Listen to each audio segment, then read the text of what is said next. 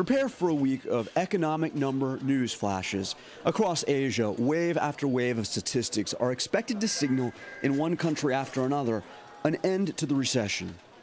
It will be a packed week, and I think this will help to bring back volumes after the Chinese New Year as well in Asia, and will also show to overseas investors actually that the Greece effect is not really impacting the growth in Asia too much. Economists surveyed by Bloomberg see Taiwan exiting its deepest recession on record last quarter as the global recovery spurred demand for the island's semiconductors and mobile phones. Thailand's custom agency on Friday offered this clue to GDP growth. Exports in January rose 31% from last year, the most in 18 months. Exports account for more than 60% of the Thai economy.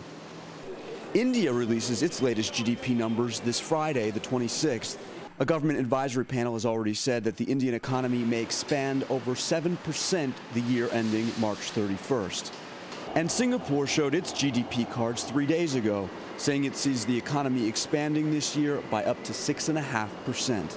With upbeat news arriving on Asia's shores, why are stocks trading down? Roger Grobley thinks traders are taking the positive numbers as a given. The data reflect that the stimulus packages bear fruit now and the recovery is ongoing. But, as I said, on the other side we have the stock market, which a lot of this positive news flow has already been priced in. So it needs an extra surprise. The type of surprise is not found in government statistics.